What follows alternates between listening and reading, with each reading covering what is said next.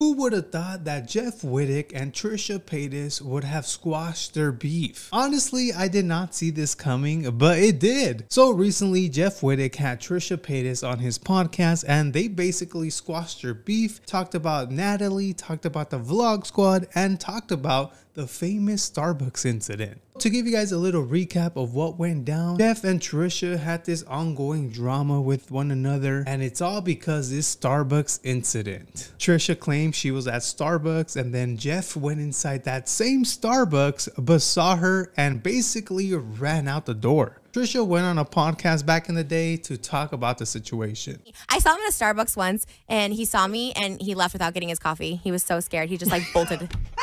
Why? How does that make you feel knowing that you provoked that type of reaction? I don't like that. This is when I was still talking to Jason as like a friend, like after we broke up or whatever. And like I was in Starbucks. I saw Jeff ordering. So I'm just like there. Like if like someone comes up to me that like watches my videos and start talking to me, Jeff sees me, I guess, and I see him in the back, like he's taking like a phone call, right? He's like walking. I see him in the reflection of the thing. He's walking back. They're calling out his name. He gets a sandwich and a drink. They're like, Jeff. I'm like looking and like, and then I see him go out the back through the reflection, and I was like, not even the back, the front. It was on La Brea, and I was just like, that is so weird. I was like, why wouldn't he go get his coffee? It was so weird. And I stayed in there for like 20 minutes because I was like meeting somebody. So apparently she didn't have no issues with Jeff, so she was really confused onto why he ran out Starbucks. But also in that podcast she was on, she said she didn't really like Jeff's content, and I get it. Like, it's understandable. No one has to like every type of content. She was probably not the demographic he was going for. Of Jeff, and I was just Jeff like, is very entertaining. Oh, I don't see it at all. But people say that. I know they totally do. Even my manager's like, I love his. I'm like to me, and I'm not, again, not a diss. Like I can tell if people are funny or not. I never was like, I'm like so confused, like his jokes. So to be quite honest, I don't know why Jeff left his coffee and sandwich at Starbucks. He should have at least got the sandwich, the coffee, and ran out instead of running out before getting the stuff.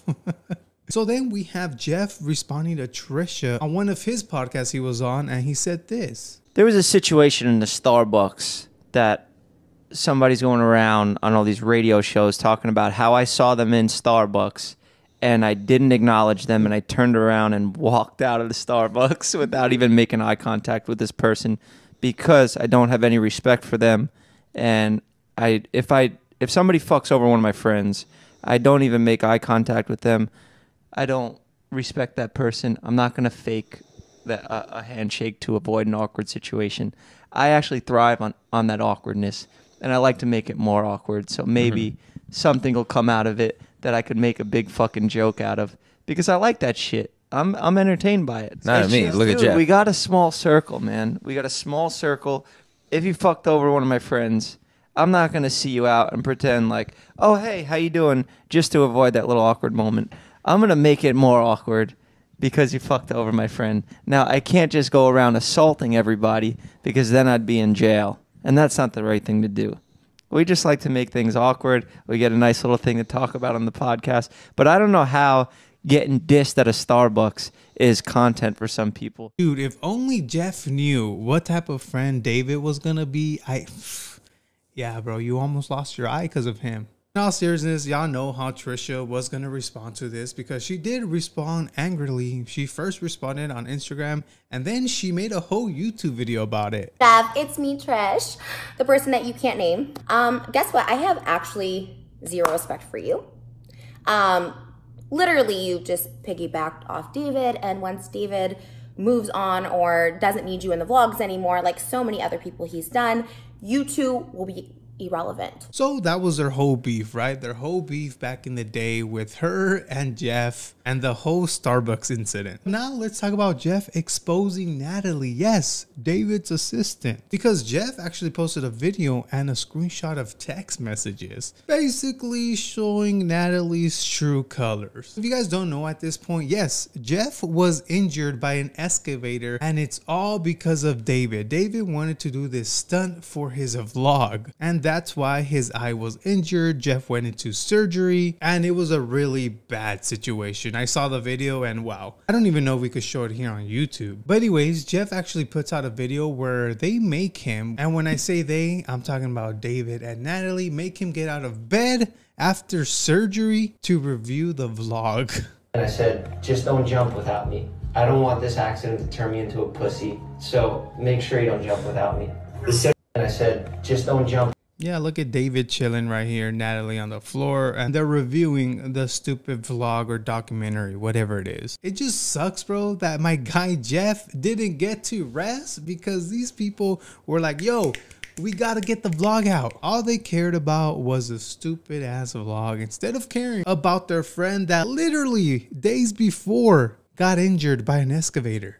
Bro, I'm telling you, these YouTubers are demons. Demons. But we do have Jeff saying this was taken April 23, 2021. And also he states that I'm lucky I had good people around me that saw this BS for what it was. Yeah, listen, I'm not even trying to make jokes at this time, but yes, Jeff was blind. He did not get his blinders off to see the type of people, Natalie and the whole vlog squad, who they really were. I mean, come on, this is how they left him, bro. This is how his eye was left after that accident. Then he actually exposes a conversation Natalie and one of his good friends had, which, bro, this is bad.